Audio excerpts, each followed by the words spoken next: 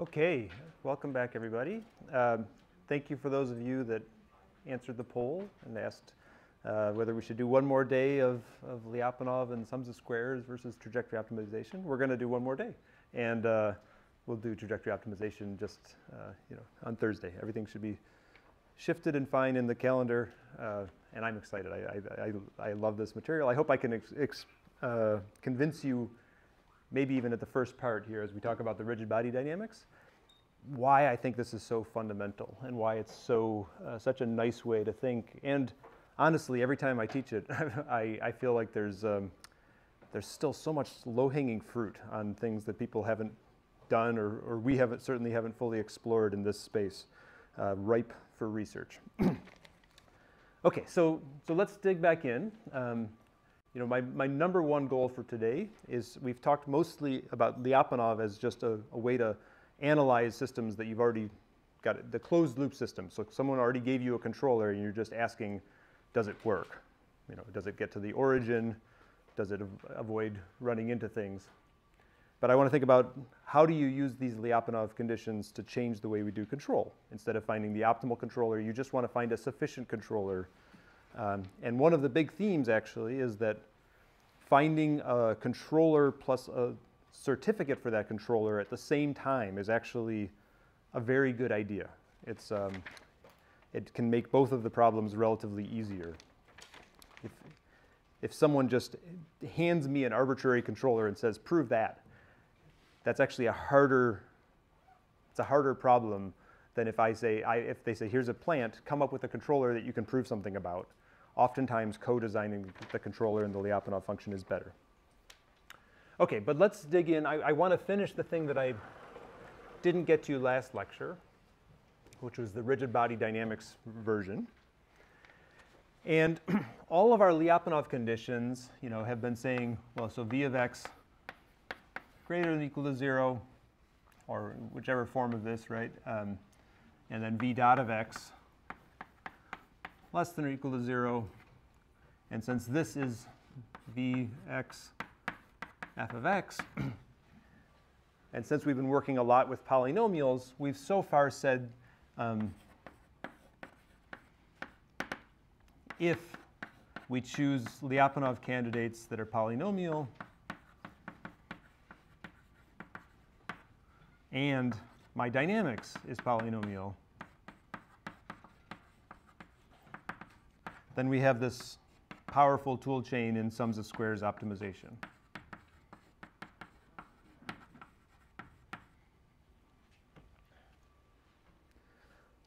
But our equations of motion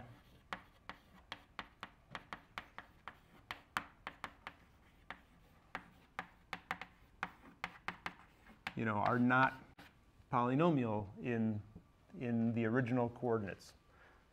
This is the simplest case, the simple pendulum, but in the general case, as I write my equations for the acrobat or for a humanoid, I've got a lot of terms that are not immediately polynomial. They have these trigonometric terms that come inside. Okay. I mentioned quickly in a response to a question, but they are actually polynomial, but they're just not polynomial in the original coordinates, right? So going from theta as like a rotary angle of the joint, that's a natural way to express our equations of motion, but it's not the one that exposes their polynomial form. You could think of it as, instead, if I look at the positions of different parts of my joints, for instance, the way that those operate are polynomial. The positions, like I said, are held together by rigid bodies, which are constraints that the positions are a constant distance, and distance in a Euclidean space is a polynomial thing. Okay, but I can so maybe that's the justification by why it should work. Well, how does it work in practice? Is I can just go through and I can take all of my sine thetas and just make a new decision variable s. I could take my cosine thetas, make a different decision variable c. Okay, and if I have theta 1 or theta I do this for every one of my i's. And since we're able to work with different types of constraints, the one extra thing I need to do to make sure these are related is I'll add an additional constraint saying sine squared plus cosine squared equals 1. And in general, when I start digging into using my sums of squares tool chain, I can just write one more condition saying that I only care about these things when sine squared, I only need my Lyapunov conditions to be satisfied when sine squared plus cosine squared equals 1. Okay? So to see how that could play out, in the pendulum, if you'll remember, I actually, even in that first opening example, I actually used this as my coordinate system, S, C, and theta dot. You can write your dynamics in that coordinate system, right? You just get C theta dot, negative S theta dot, and then our B theta dot plus MGL S. Okay. And this is still polynomial in these coordinates. So this is not something you can do always for any arbitrary function that has sines and cosines in it. The equations we get out of our mechanical systems have sines and cosines that enter in a particular way. I get sine theta. I'll get sine of theta 1 plus theta 2, which I can break up into polynomials of sine theta and cosine theta with my trigonometric identities. But I never get something like sine L theta or sine theta dot theta or something. I don't get my other terms inside here. I get simple. These trigonometrics are direct functions of one variable, which is theta. Okay? So they have a special structure that allows me to do this substitution. And even when I go through the dynamics, I'm going to stay in this class of polynomials with respect to that basis. And I can just show you lots of examples of it working, and I can appeal to, hopefully, to the mechanics argument of why it must work. So there's different types of joints on a robot, right? You can have prismatic joints. You can have revolute joints. If you look at a robot description file, there's a handful of different joints you can pick. They almost all work. There's one that doesn't work. That's not polynomial. Screw joints are not polynomial because they mix translation and rotation all in the same coordinates. So don't build a robot with screw joints. That breaks everything. They can be useful, but they screw up the math. Okay. So does this make sense? Is that my claim is that when I write down general equations for my robots, they can be polynomial, but in a different basis. So most of our tools are going to apply to do, to write my sums of squares program on something like this. If I wanted to find a Lyapunov candidate with sums of squares, which I've shown you we can do, I said we're going to find, a v of x, which is m transpose x, p m transpose x, right? But my monomial basis now is a basis of, 1 sine, cosine, just like we talked about before. But everything still works. And I can search for the coefficients of v by searching in p. And then I have one more constraint to add. I say that negative v dot of x plus lambda of x times sine squared plus cosine squared minus 1 is sums of squares. Okay, where lambda x is another polynomial with coefficients that have to be fit. But it doesn't have to be a sums of squares polynomial. So you remember that there were two cases of this Lagrange multiplier, this S procedure. If I wanted to say that g of x less than or equal to 0 implies something, then for the less than or equal to, I would demand the Lagrange multiplier to be positive. But when I have g of x equals 0 implies something, which is what I have here, sine squared plus cosine squared minus 1 equals 0, then I do not require this to be positive. The intuition is that when sine squared plus cosine squared equals 1, this term cannot help this be more sums of squares, right? This thing must be positive when sine squared plus cosine squared equals 1. But when sine squared plus cosine is not equal to 1, I'm allowed to do anything I possibly can. You know, I can choose any multiplier on top of that to help this total sum become positive. Okay? So that's it. Now we have the ability, because we have our parameterization in P here, we can search over P and search over the Lagrange multipliers here. And this is the thing that found us the energy with a convex optimization. Okay, I added another, there was a few small details. I said that I want V of 0 to be 0 just to set the scaling. But other than that, it found the pendulum's energy.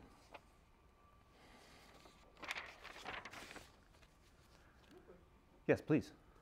Why can't we just write equality constraint for sine squared plus cos squared equals 1? Why do we need to do this? Why don't I write an equality constraint? Okay, I see. You're saying, why don't I just write sine squared plus cosine squared equals 1 down here as an additional constraint? Oh, that's a great question. Thank you for asking that. Okay, it is a strange modeling language, and you really do have to work with it to get your head around it, okay? So S, C, I mean, this x here, remember, has got s and c and theta dot in it. Those are not decision variables. Those are indeterminates. They're never actually handed to the solver, right? So when I write this optimization, if I were to just say find me, you know, searching over P and the parameters of lambda, I'll put an alpha here, and alpha, you know, a solution subject to all of these constraints. The solver never sees, you know, these are the decision variables.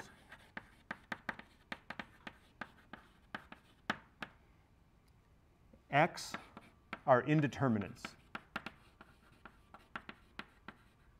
Minutes.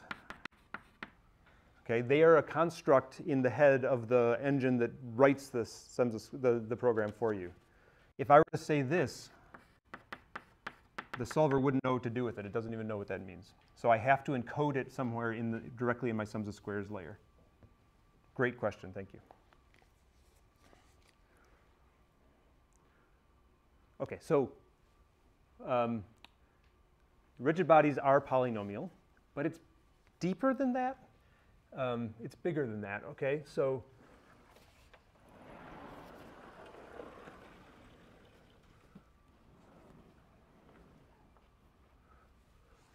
are there any other questions on that? Let me do the thumbs up. Will people, is that, it doesn't have to be up, but somewhere in the middle. Okay, let me ask any questions about that before I move on. Yes? You said they're indeterminate. You'd have to add them to the solver somehow. How would you make them decision variables? Good. Okay. So when I construct my program, I have them up in the board. I won't write the code right now, but there's two different things I can say. Start a mathematical program, and I can say new decision variables, new continuous variables. That's how I get the decision variables. And there's a different API, new indeterminates, and that gives me the x's, for instance. I'll say new indeterminates. That's just my front end. When I write this sums of squares equation, it does all the tricks that we've talked about of writing that. All it's doing is it's saying, you know, if I have 1 plus 2 x squared plus whatever equals m of x transpose plus p2 m of x. The constraints it adds are that some of the elements of P2 must equal 2. They make the coefficients match. okay? Those are the constraints that when you call is a sums of squares, it will produce a bunch of linear constraints and one positive definite constraint for the solver. And that's what the solver sees. It sees this as a decision variable, and it sees the coefficients of these potentially as decision variables. But this is a construct that is just an intermediate representation that helps me write those expressive functions. It doesn't ever get passed to the solver. It's not a decision variable. And it's our way of saying for all x.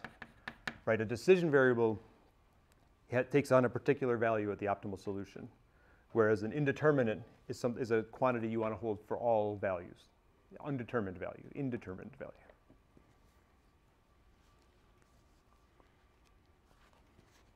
It's just a game that we play in the intermediate to give you this language of talking about positivity over for all x. Yes? By adding the lambda x and the s squared plus c squared minus 1, how does that encode the constraint that we have generally of sine squared plus cosine squared equals 1? Awesome. Okay. I'll say it again just for the camera, but we want to talk through this. Why does this sine squared plus cosine squared impose that constraint? Okay, so why is this the right way to say sine squared plus cosine squared equals 1? So it does not impose a constraint, and I think that's where the language is getting me. What this is saying is that I'm making, so if I asked for v of dot of x to be sums of squares, that would be asking it to be sums of squares for all values of s and c, right? So I've got lots of values of s and c, and I'm asking for, as a function of s and c, v dot to be negative everywhere if I don't have this. That's a hard thing to ask. I mean, I don't know what functions would be required. I could tell that didn't land, but let me say the rest and see if it lands, okay? This is not, you shouldn't think of this as imposing a constraint. You should think of this as making the problem easier by saying, when you're not s squared plus c squared equals 1, I will help you by adding arbitrary positive or negative terms as whatever's necessary. I will make the problem easier by adding extra terms that you get to pick to make this thing be positive. I'm not allowed to help you when sine squared plus cosine squared equals 1. But any other time, I'm allowed to add arbitrary extra terms to help your mission of being positive. Okay? So it's not a constraint. It makes the problem easier in some sense, but it's a language that says when sine squared plus cosine squared equals 1, that implies that v dot is negative.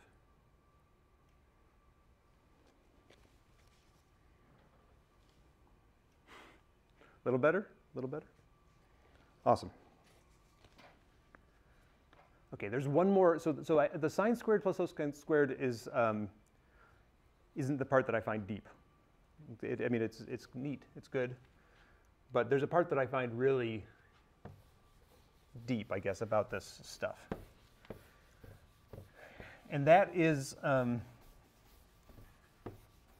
the way we address the next step, which is that actually the dynamics of most of our multibody equations aren't actually polynomial even in S and C. They're rational polynomial. Okay, so remember our equations of motion look like this.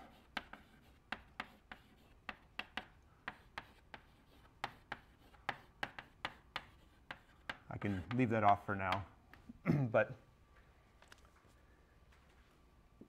it is true that I have m of q, c, tau, g, these are polynomial in q dot sines and cosines, unless you put a screw joint in your robot. Okay? But the dynamics, if I want to write down the dynamics, what is my x dot equals f of x? It looks like q dot, and then it's got an m inverse here. And that screws everything right up.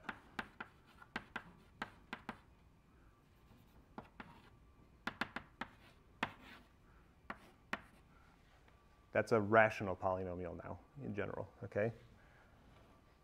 The inverse makes this a rational polynomial.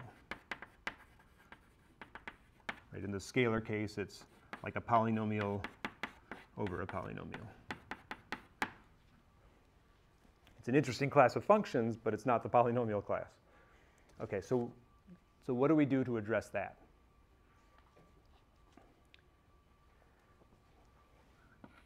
We don't actually write we can write our Lyapunov conditions differently without ever actually requiring the solution f of x.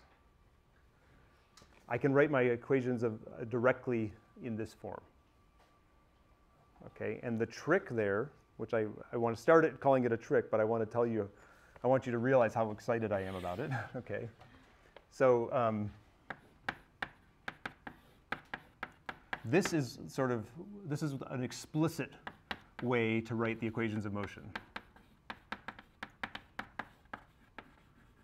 where the derivative is an explicit function of the state. In many applications of mechanics and other fields, it's often, certainly in geometry, there's often use of implicit forms. Okay? So an implicit form for the dynamics would be if I wrote instead a function g of x and x dot equals 0. Certainly, I could write this, this is only more general, because I could always write f of x minus x dot to describe g. Okay, but I could also write this without taking an inverse to write g. Does that make sense? This is, when I look at this right here, I say this is the implicit form of the dynamics, and this is the explicit form.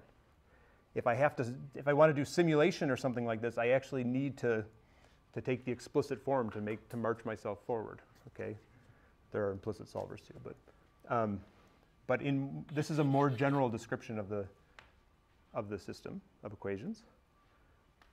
Here, I have g of q dot, q double dot even in the second order case, right? Plus c minus tau g minus b u if I had it. I'm leaving it off for now, okay? Equals 0. That's an implicit form of the equations.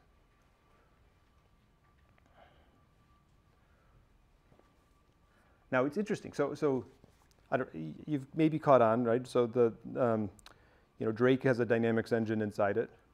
It has a symbolic it's a symbolic engine inside it. You can ask for these symbolic equations of motion for our robots. That was really hard to do. A lot of people don't care, but I care deeply, and I spent years trying to make that work. But you still, if you take take equations of Atlas and you ask for the symbolic form, it will say no, I can't do that, because you can't take a symbolic form in any practical. I mean, it's just too hard to take a symbolic inverse of a big mass matrix. That just explodes that inverse is a nasty, nasty symbolic object. We just never tried to support it. So you can't even ask for the symbolic form that you need to write a sums of squares problem for Atlas. But you can ask for this form. There's right next to calc time derivatives, there's a calc implicit time derivatives residual method. Okay, and we've gone to great length now, so even if you have a whole bunch of controllers plus your plants plus everything all wired up in a diagram, and you ask for the implicit form of the equations, it can give you that, or it can give you this form or this form. But if you ask for the symbolic version, it can, and it's got a multi-body system in it, it can only give you this form, because this is the only tractable form. Okay, I don't know. It took me like a minute to say it, but it took years to make it work. Okay, and this allows us to now write sums of squares problems, for instance, on the equations of motion directly. So how do we do, if I have the dynamics like this, how do I write the Lyapunov conditions? Okay.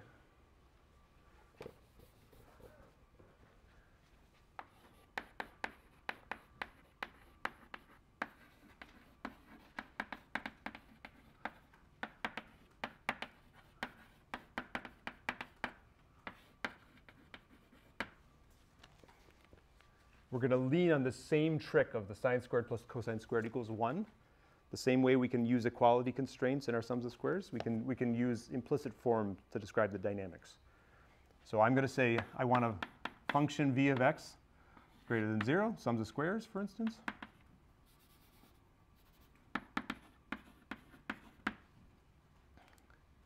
And then I'm going to make my indeterminants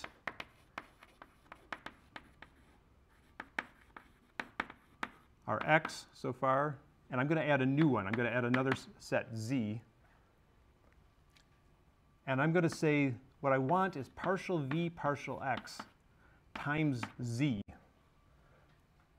negative, is sums of squares. So I'm going to use z as this like artificial placeholder for x dot.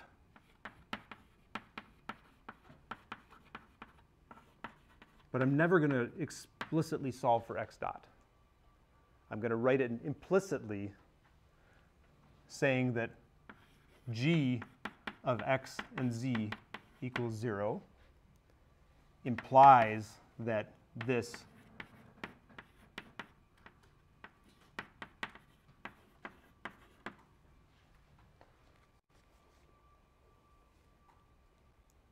in the same way I wrote that sine squared plus cosine squared, I can do the same thing, and I can write with a Lagrange multiplier saying I'd like partial x times z to be negative everywhere.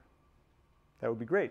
But I'm willing to help every time that z does not, and g of xz does not equal 0, I'm going to add arbitrary positive terms to make that true. So it only has to be held when g of x equals 0. G of x equals 0. Same trick, right? I write this as negative partial z plus lambda x, g of xz is sauce. Same trick. When this is 0, this must hold, the conditions must hold, but when it's non-zero, I'm allowed to help. Now, why am I so excited about that? Okay. This, I think, finally reveals the fundamental structure of the equations of motion in our optimization. Okay? So when you start talking about optimization of polynomials over a quotient, over a ring, over the set of equations generated by a set of polynomials equal to 0, then you can bring in stronger tools from algebraic geometry to bear. I can write equivalent formulations of this on the quotient ring. I'm not going to give you an algebraic geometry lesson, but I just want you to see that there's structure that's finally available here. Like when I write dynamic programming on a mesh, I take all of my physics and I just throw it out and I sample it and I break all the beautiful symmetries and all the structure that came from mechanics. When I write it down like this, I'm revealing the structure of the equations, all the symmetries, all the beauty is here. And I can now make this optimization better by leveraging powerful tools that exploit that structure. For instance, we wrote a recent paper that's cited in the notes. There's a way to satisfy this equation without ever writing that down. You actually just take samples which certify this. And because g of x is a polynomial of some fixed degree, there's a finite number of samples I need to take to guarantee that I've satisfied this condition perfectly without solving a big sums of squares problem. Just because polynomials can only do so many things in a certain degree, a certain set of variables. And you take this massive, scary sums of squares optimization and you write something beautiful down where the equations of motion define my optimization. I know I didn't give you enough to really go on that, but that's the hint, right? If you really know why I care, I feel like this is the optimization that we've written down for optimal control of multi-body systems that most reveals the structure in the equations and it's got the strongest clause into leveraging that structure. Cool. This is a generally useful tool, right? I can do other rational polynomial functions, right? So the simple example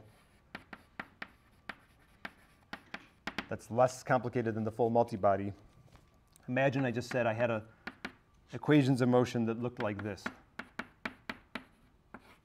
This is my favorite cubic polynomial, but I'm going to screw it up a little bit by putting another x in the denominator.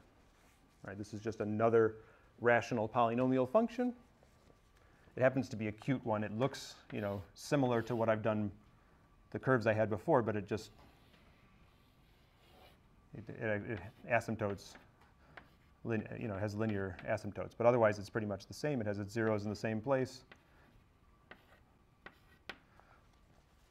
If you want to do sums of squares verification of this, then you can use this implicit form and write a very small program that certifies the region of attraction of this by saying that when g of xz equals 0, exactly what I wrote there, that implies that partial v partial x times z greater than 0, which I can do with sauce. Okay? So we need that extra implicit form to handle rational functions, and they're also a beautiful way to exploit the structure. Is that okay? I just want you to sense my enthusiasm. That's enough for me. And to want to read more. Say what the heck how do you actually take advantage of that? Like if you have a non-zero chance of ever looking that up, then I'm happy with the last 5 minutes. But I'm also happy to take questions if anybody wants more.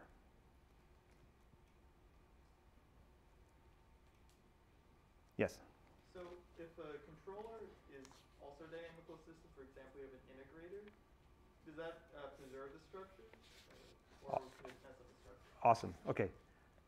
So there's a bunch of really interesting points there. So the question is, what if I put like an integrator into my equations? You don't even need I think so generally speaking, if I have polynomial dynamics and I were to put an integrator in, that would be totally fine. The integrator would add one state to the total state space. I'd have one more indeterminate. I would write my Lyapunov conditions over the combined state of the controller with the integrator and the plant. Oftentimes when you write those controllers, if you have a controller gain, so if I were to go through and say, let me do it on a fresh board here.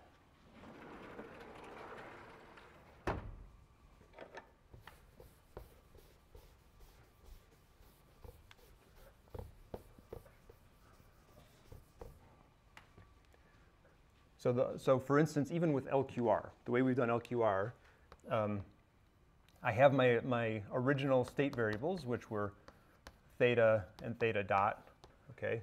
If I do LQR on those original state variables and I get a controller u equals negative k times theta, theta dot, and then I stick that into my beautiful equations, plus c, equals tau g plus b times k theta, theta dot. Now I'm in trouble because I have a system of equations that has theta. Now the coordinates I've got kicking around would be theta and s and c and theta dot. I'm no longer polynomial only in sine and theta and cosine theta. I think the same thing would happen. Maybe I think that's what you're getting at with the integral too. But you don't even need the integral to have that complexity come in. So that is true, that if you write a controller in the original, in the way we often do, then you can break this polynomial structure. So I would just say, design your LQR controller and then just use that. And then everything's good again. Why is that okay? Because I mean, sine theta and theta look the same at the linearization anyways. There's really no reason to think that k theta is better than k sine theta for that. And then you keep your polynomial structure. Great question.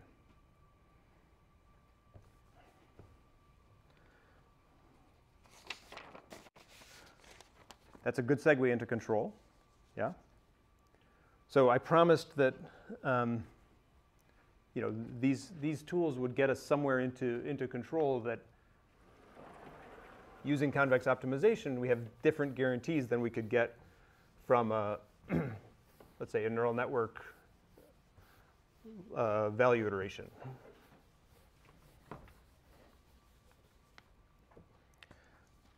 So let's start thinking about that. So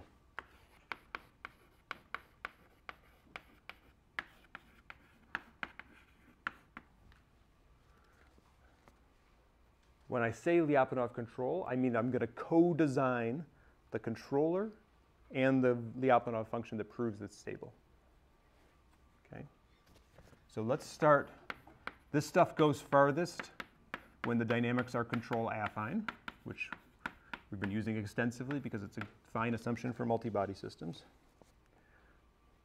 So if my goal is to find, the way we stay in the polynomial family here would be to say find a controller u equals, in general, a polynomial function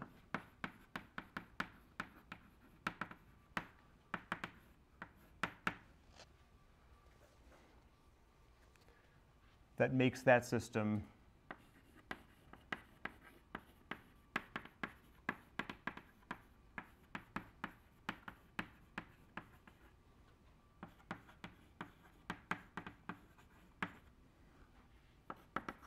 satisfy the Lyapunov conditions in the closed loop. I'll find k of x, and I guess I'll find v of x also, okay?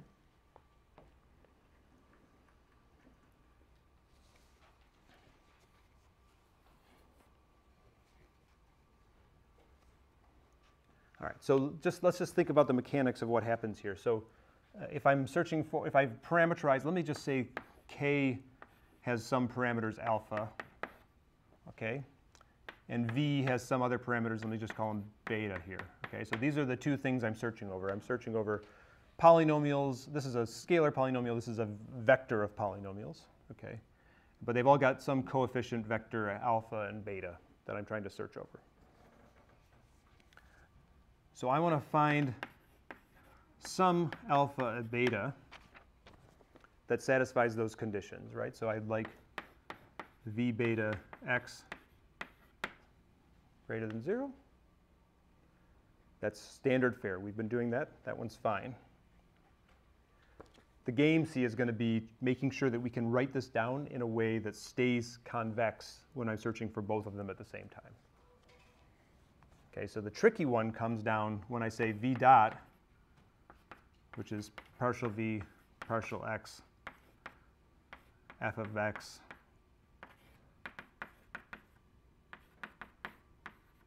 now k of x,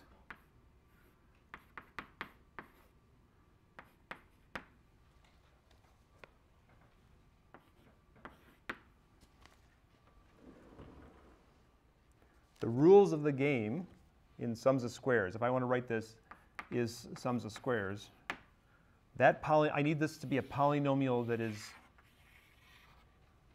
linear in the decision variables, right? So sums of squares requires that I'm linear in the decision variables. That's a standard fare for convex constraints. Should be linear in the coefficients. But here I've got, if v of b is a polynomial with coefficients beta, and k is a polynomial with coefficients alpha, this thing, if I write it out, is going to have terms that are like alpha 1, beta 2 plus something. These things are going to multiply, and those are not jointly convex in alpha and beta. So this is a bad constraint, a non-convex constraint as written.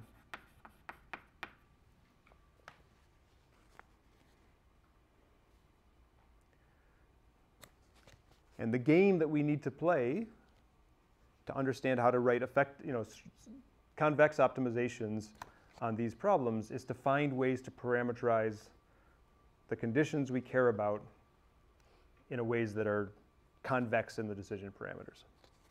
Right? This one fails that test as is. But we can often find clever reparameterizations. I mean, this is actually the stuff of, there's some just really deep work in controls over the last 40 years, but even recently, of finding very nice convex reparameterizations of very complicated problems, or problems that you wouldn't think would be convex in the parameters.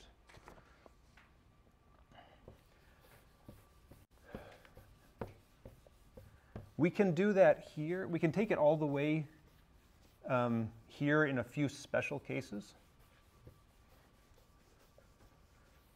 But the one that I find most useful for robotics so far, I can't actually completely break that non-convexity. So the one I want to tell you about, I'm actually going to just admit that this problem is non-convex in the original parameters, and we're going to solve it by alternating between multiple convex optimizations. Okay, so this problem is bilinear in the decision variables.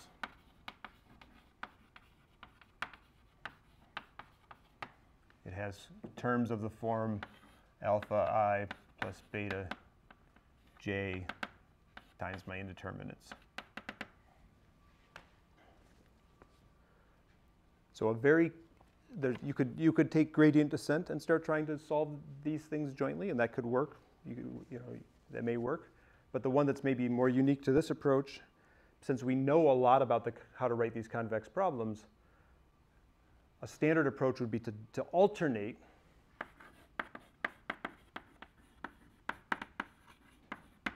observe that if alpha is fixed, then the remaining problem is convex in beta. When beta is fixed, the remaining problem is convex in alpha. So it's a very natural, and that's even, if I lift it up again and say, if my controller is fixed, we know that the optimization is convex for looking for Lyapunov functions. And similarly, if my Lyapunov function is fixed, the problem of finding good k's that satisfy that is convex in the parameters of k. It's hard to optimize them both at the same time, but you can optimize them one at a time. Okay, so if we could fix v of beta, optimize k, and then we'll fix k, optimize v, and then repeat until convergence. At some point, these things actually do have nice convergence properties. At some point, well, there's a bunch of nice properties of this compared to sort of a standard gradient-based optimization. Okay. So, for instance, it is a non-convex optimization. You can have local minima. I want to admit that right up front. Can have local minima. It doesn't get around that problem. But you have a beautiful thing here, which is recursive feasibility.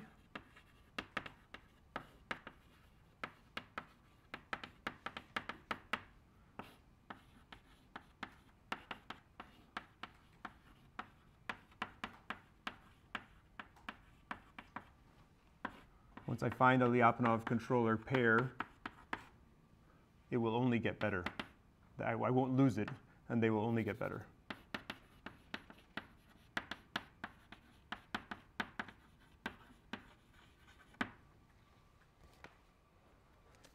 It has a monotonic improvement.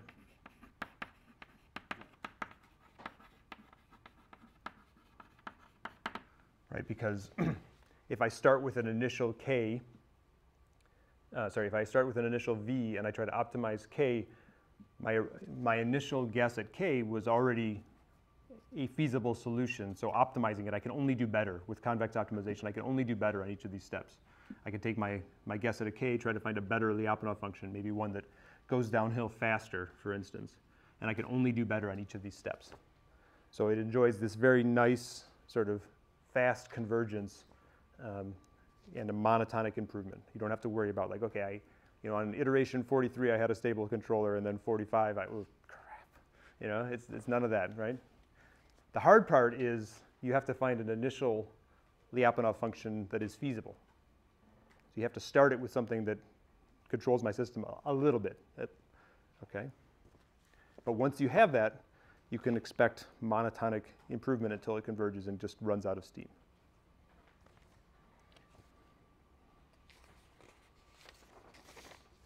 So here's where I think it really pays off big dividends, okay?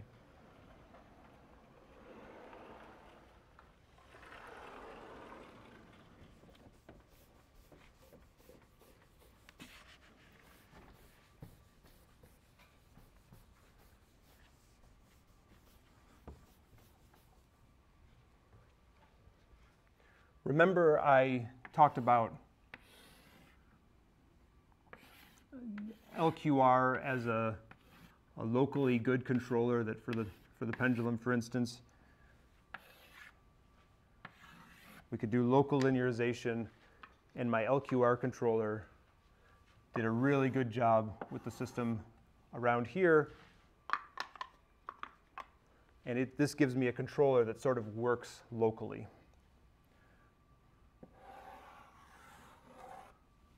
So here's a powerful recipe.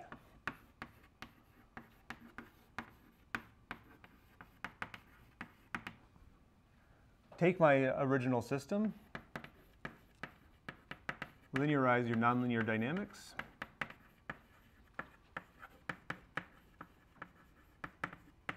At some fixed point.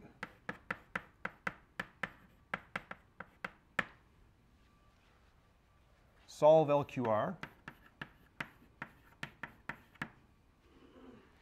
LQR gives me two things, right? It gives me u equals negative kx, which I might replace with a sign. And it gives me cost to go, which for the nonlinear system is approximate, that is a nice quadratic form.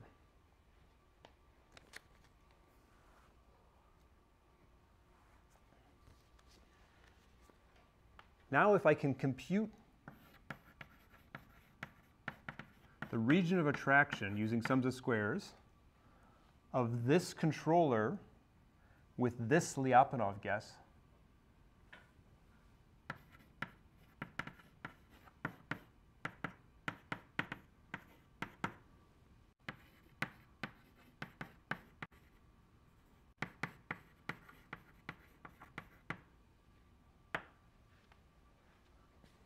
then I can compute a beautiful thing, right? Remember, we first just drew the pictures and said at some point the nonlinear systems fail, and is there any way to know? I think someone asked exactly that. Is there any way to know when that linear controller stops being a good approximation for the nonlinear system? Well, yes, there is a way to know, at least to get an inner approximation, right? The real answer might be some strange function with sums of squares. I'm finding an inner approximation that's guaranteed to be good, like you've been doing in your van der Pol oscillator problem, right? Okay. And it's guaranteed to exist if the linearization was stabilizable. At least locally, there's some quadratic form that certifies the optimality, the performance around there. So I can start my algorithm with the LQR controller and the LQR value function, and I've got an initial guess. Now, if I want to consider more interesting controllers, maybe I don't want to restrict myself to well, even if the search for, there might be a different k that can work better for the nonlinear system than the original k from LQR. LQR only looked at the dynamics here. It didn't know anything about all the other nonlinear terms. So even searching for a different k with a machinery that takes into account the nonlinear terms can potentially make this region of attraction grow. And it will, I mean, almost certainly, okay? But even better, I can search for more and more expressive Ks, okay?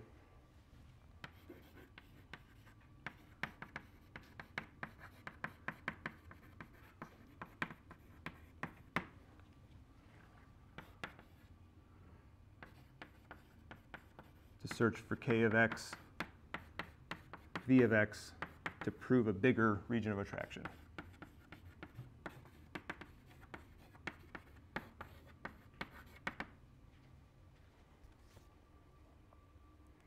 In fact, when you have to do this particular set of alternations, you actually need to alternate between K, V, and my Lagrange multipliers. Yes? In experience using this, is it a good idea to start with a smaller, simple region of attraction and let the complexity grow? Or is it better to start with a very large, simple region of attraction? Because I could envision that getting stuck in the local minimum very quickly.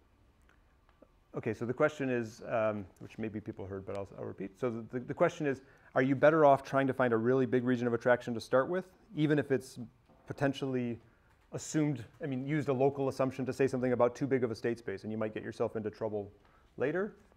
Or should you try to, start with a small one and then let it grow and let the nonlinear terms do more of the work?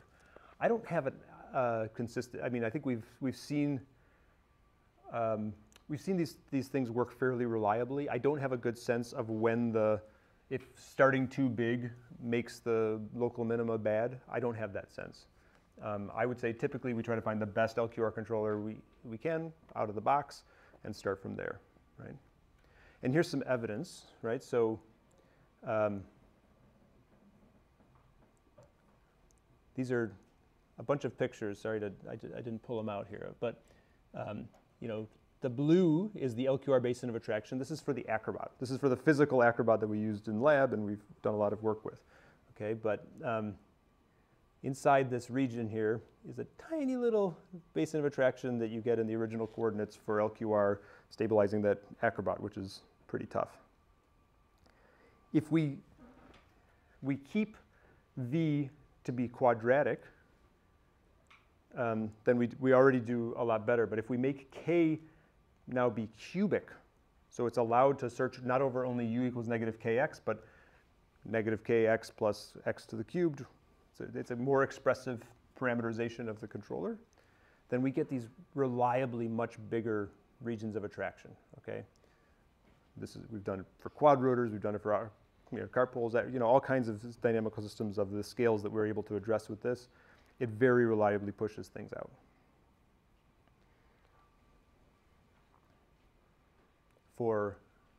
Please, yes? Please reiterate the connection between the results of LQR and what we're feeding in at our initial V. Awesome. So the connection that I made quickly was this connection between a cost to go function, which comes out of LQR, and the connection, and using the cost to go function as a candidate Lyapunov function for the region of attraction. I see. Right? So certainly we get a controller from LQR, but the fact that it also gives me a quadratic Lyapunov candidate in this context means that, so we know that for the linear system, this S is a Lyapunov function for that closed loop system. We know that because of the connection between between cost to go functions of positive costs are always going to be Lyapunov functions. They're always going to satisfy the Lyapunov conditions. Right. So within a small region, it'll be a decent guess to the Lyapunov function. For the nonlinear system. Right. Yeah. Yes, because of if we assume the system is smooth, it has some smoothness assumptions required, that at least locally, this is a valid Lyapunov function for a small region of attraction. And then you just push it out. Yes? I'm a little confused as what it means to allow the LQR controller to give a cubic U, just because I kind of had it in my mind that the LQR controller is always going to spit out something with negative kx. Awesome. So LQR does always spit out a negative kx. The question was, how does LQR spit out a cubic one? Okay, so LQR, you are correct. When I give it a system, I give it a linearization. It takes a linearization in our, and then it produces a linear controller in that linearization. I'm not changing that. What I'm saying is that I can now, when I turn it over to sums of squares, which is the more powerful machinery, I can start and say, your initial guess at the controller is k from LQR x plus a bunch of parameters, alpha x squared, let's say, plus beta x cubed. And you're allowed to change these two. And for my initial guess, I'll just set them to 0. But I'll give it the expressive power when I'm in the alternation, which is searching for k, to also be able to search over those and find a non. In that case, I'm confused with the difference between why does the LQR circle get bigger in this graph? I'm confused if there's the LQR circle and the SOS circle there. This is the region of attraction that's certified. So the the LQR controller is going to have a certain region of attraction. That's the blue. Just if I were to do no alternations, if I were to just compute the region of attraction, that's what I get from blue. Okay. But now, if I want to do control design using sums of squares, I can parameterize my controller more richly and take into account the nonlinear dynamics with sums of squares. And I can start alternating, saying, can you find a bigger? Can you find a bigger? Can you find a different k that goes downhill faster? And then given that k, can you find a Lyapunov function that proves a bigger volume of space? So it's just going to slowly push out the blue until it gets to the pink. And the reason the pink stopped there is because we chose still a quadratic Lyapunov function and a cubic controller. If we made a more expressive Lyapunov function, we could keep going. At some point, the only limit is the numerics. Great questions. Yeah?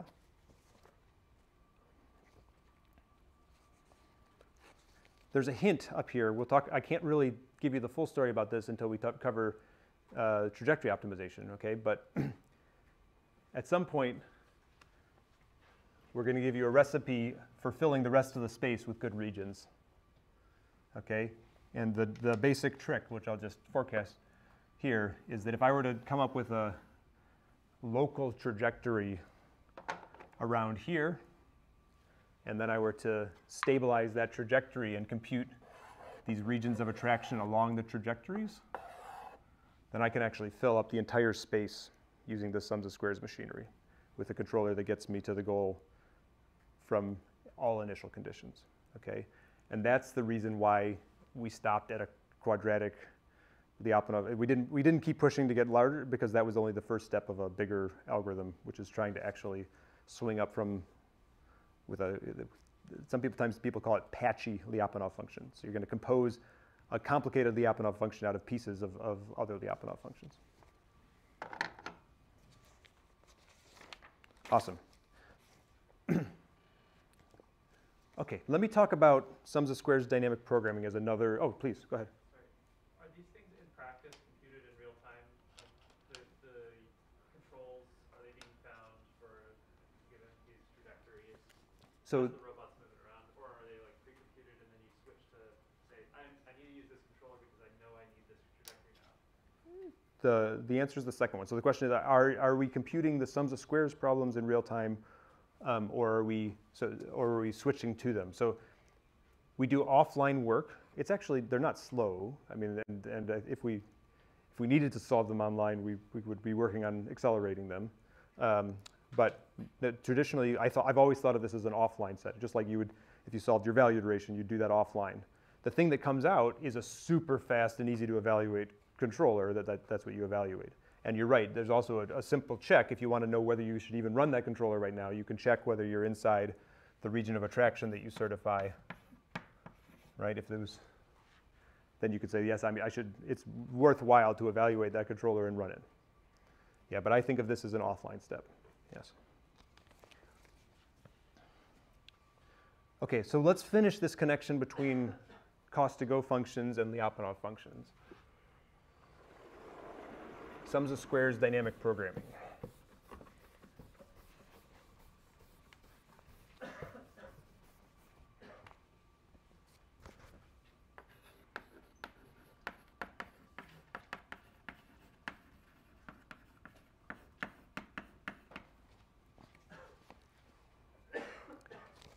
Do you remember the problem set we did on linear programming for dynamic programming? Do you remember the formulation there, right?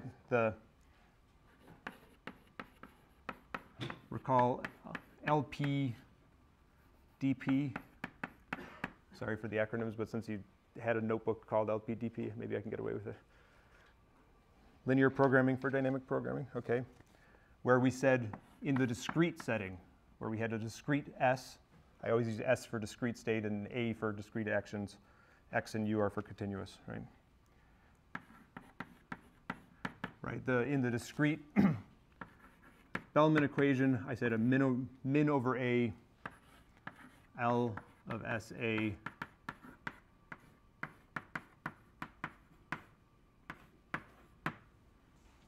this is my optimality conditions. And in the LP formulation, we did this cool trick where we got rid of this min over A, which is sort of a nasty thing, by saying for all A,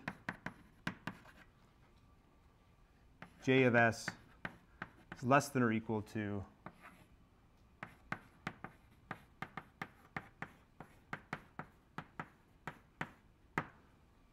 those are the constraints you added to the program, right? You said so if it's true for the minimum A, then it must be true for all A. So if I were to, in two steps, if I first just change this to less than or equal to, if it's true for the minimum A, then it would also be true for this A. For all A's, sorry. So this gives us a lower bound on the cost to go, and then we tried to maximize some, I just write it as the sum over S, J of S. Took a lower bound and then we pushed up.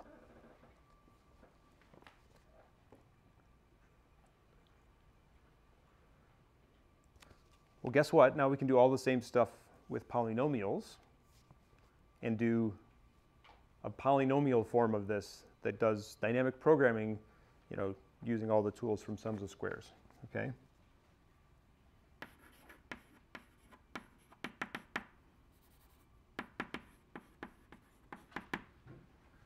In continuous world, continuous time, state, dynamic state actions,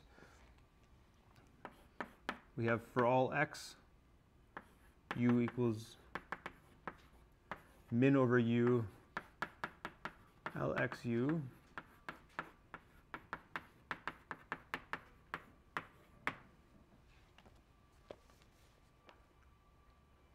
And I have to get rid of that min over u in some way. And a natural way to do it is to say, if it's true for the minimal u, if I turn this into an inequality, then I can say it's true for this inequality must hold for all u.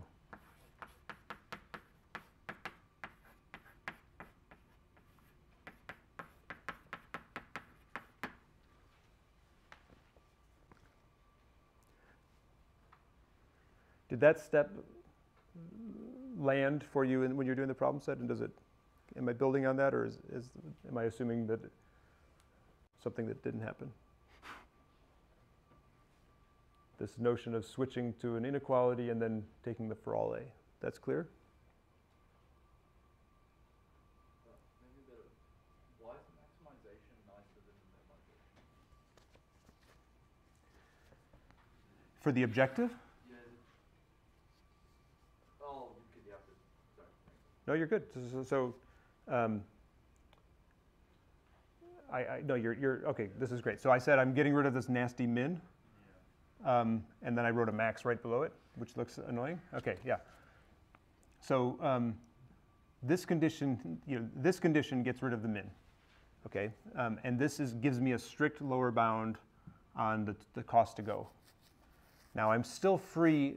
So this is a min over A, which has to be, I don't want to even have that in my program. That's like my indeterminate. Okay. This is a max over the coefficient of j's, which are linear in the coefficients. So this actually, max, is a convex objective. It's just linearly pushing up the coefficients of the elements of j. That min over A is doing something, something gross that I don't even want to put in my decision variables. The only decision variables in that LP were the elements of j. A, we try to get rid of completely. I wish I had a more whiz-bang way to say that. But that's, yeah. Same thing is true here. For this to be true for all x, we want to get rid of that u somehow. And we can play the same trick to say it's got to be true for all u and give a lower bound here.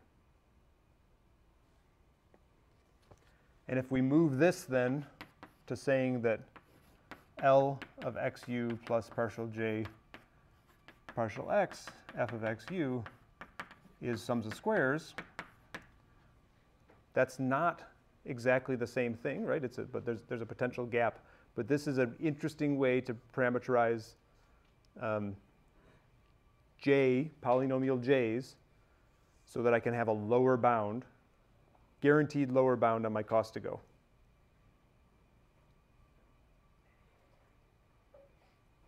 And then similarly, I can push up. How do I want to push up? I don't have a discrete set of states.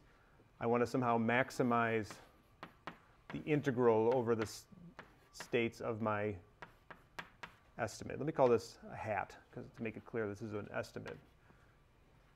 Okay. I'm going to maximize the integral of this to try to push up on it over some part of state space. Let me show you it again in code. I think it's very simple in code. Let's see.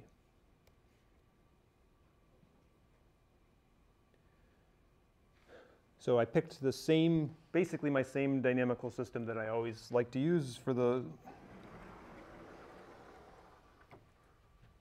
I always like this negative x plus x cubed. I'm gonna change it slightly. I'm gonna write instead x dot equals x minus x cubed. That way, this one, the origin was already stable. So that's not as interesting of a control problem. So I'm going to flip it so the origin is unstable. Not a big deal, okay? I'm going to add a u so that I have something to do, okay? And then just so it stays nicely in the code is a little cleaner if I scaled everything between 1 and -1. So I'm just going to put a 4 in here to make it so that the interesting stuff happens at 0.5 instead of 1. But I want you to see almost this equation. It's just the same. Basically an upside down version of the same thing I've already done. So I have my scalar dynamics is my x minus 4x cubed plus u. My cost function is just like the LQR cost, x squared plus u squared. I'm saying input limits are -1 and 1, state limits are -1 and 1. That's what keeps the scaling nice, okay? And if I plot that, so it's just this same curve, but you see I just scaled it so that the unstable, or I got an unstable fixed point at the origin, and I've got other fixed points happening over here. And now that gives me between -1 and 1 an interesting thing to try to do some nonlinear control. Okay? X and u are indeterminates. They never show up in the actual solver. And then I make a new polynomial j that's just a function of x. Polynomials can be integrated over finite domains. That's a nice thing. And they're still linear in the parameters. So the integral of a polynomial is still linear, is still a linear objective. I still get the coefficients of the polynomial as linear. So I just add I maximize the integral, which is equivalent to linear, minimizing the negative of the integral. You've noticed that in mathematical program, I could have just said add cost, and it would have figured it out. But I'm adding linear cost. I wrote add linear cost just so that if I put something in that wasn't linear, it would have said, dude, that's not linear. That's just me protecting myself by writing it like that. Because sometimes people will type something in, they'll say add cost or whatever. They think they've got a convex optimization, and they're actually calling SNOPed, and they don't realize what's happening. Okay. in order to make the conditions only work over -1 and 1, I added S procedure for the input limits and an S procedure, oops, for the input limit. Yeah, for the state limits and S procedure for the input limits. And then I just say L of XU plus J dot, include the S procedure, is sums of squares. It's really just that. I added one more line just to set J0 equal to 0, otherwise it could walk around. And this is what happens. Okay, so I solved it a bunch of times. I mean, this is a small problem, but I solved it a bunch of times there for different degrees. At first I just did a quadratic J, and then a 4th order J, and then a 6th order J, and an 8th order J. I could have kept going, actually.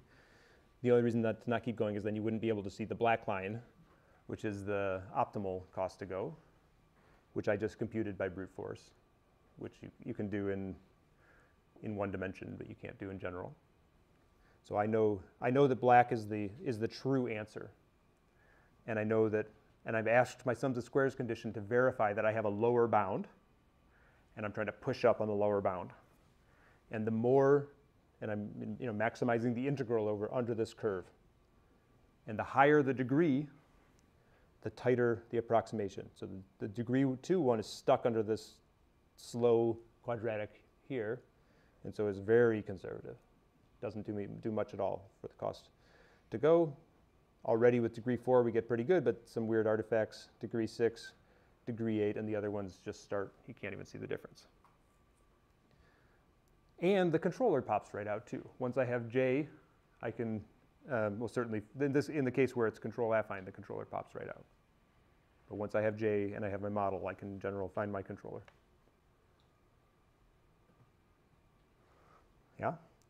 Now here's something I find almost extremely satisfying, okay? It's extremely satisfying if I'm at my home computer where I have MOSEC. MOSEC doesn't support my new Mac Air, which is ARM64. So, and the open source solver doesn't quite handle the problem.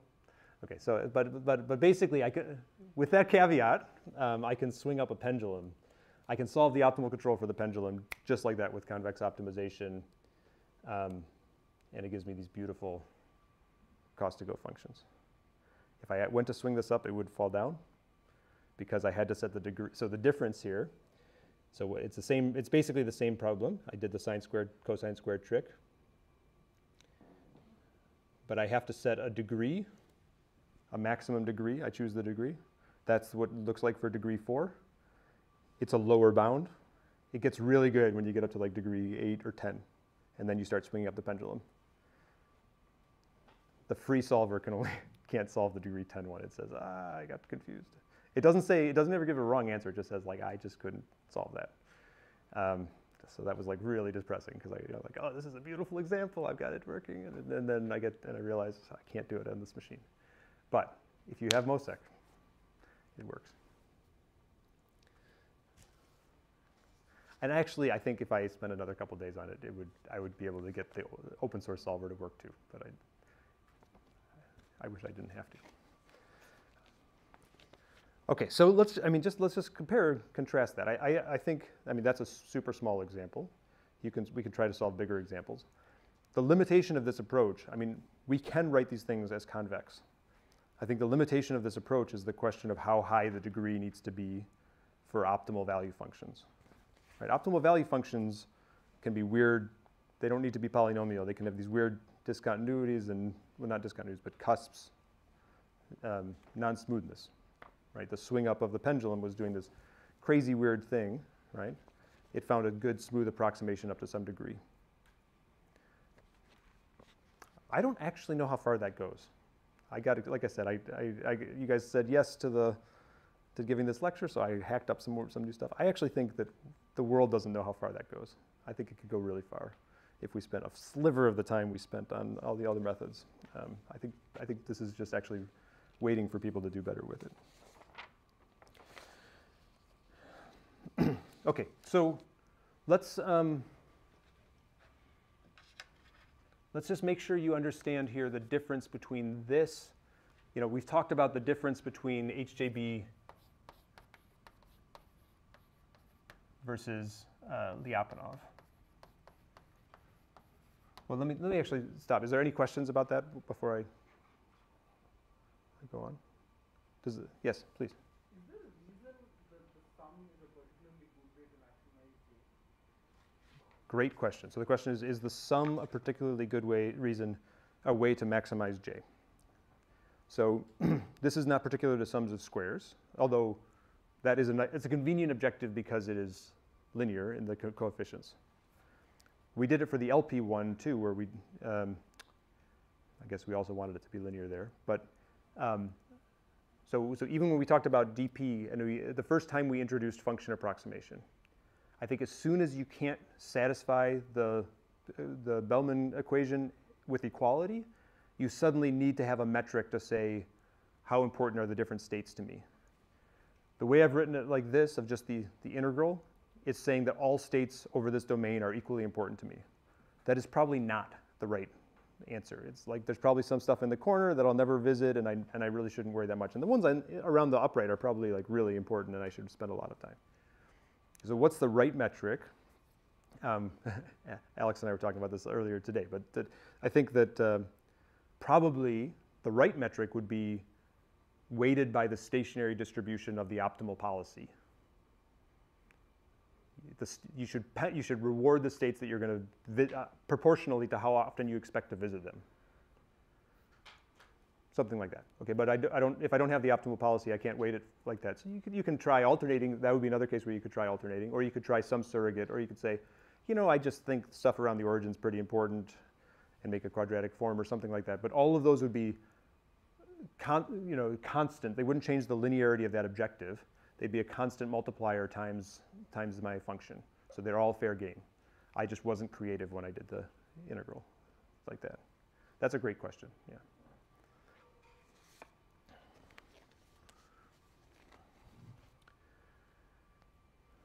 Anybody else? Yeah, good. Just curious, how does this scale computationally with the degree of the polynomial? Or how far can we push stuff? Yeah, so it's not about, so the question is, how does it scale with the degree of the polynomial? There is a rate at which you add a polynomial, you get a polynomial growth of your SDP with the polynomial, with the degree. There's growth rates like that you would have a right to be concerned with, but it's not the size of the optimization problem that gets you. It's the numerics of taking x to the 14th power and trying to do some math with that.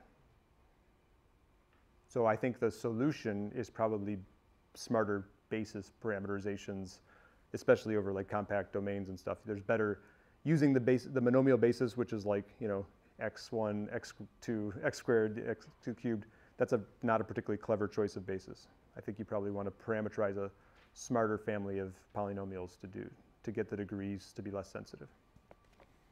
Low-hanging fruit, maybe. Good. So I want to make one super important point here. We've been saying this whole time, I've written this 14 times, that the one interpretation is that we've switched from that to this, right? Now, what have I done over here? I've done something that's kind of a mix of the two, right? I did J dot. I actually did, so you'd think I would want to do this, right? That would be the natural, it would still certify the Lyapunov conditions, but it could try to do it with mindfulness about cost. This would be an upper bound on cost to go.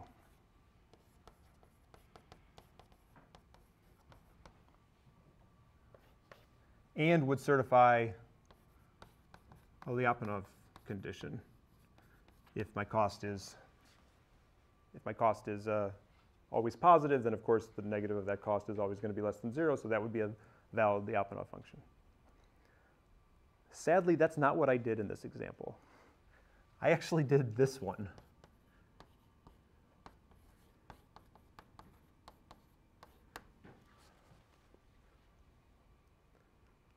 It's not because I was lazy. It's because that min over u trick only works on one side. That one I'm going to have you verify for yourself. But this is a convex optimization. This one is not. This one is a lower bound.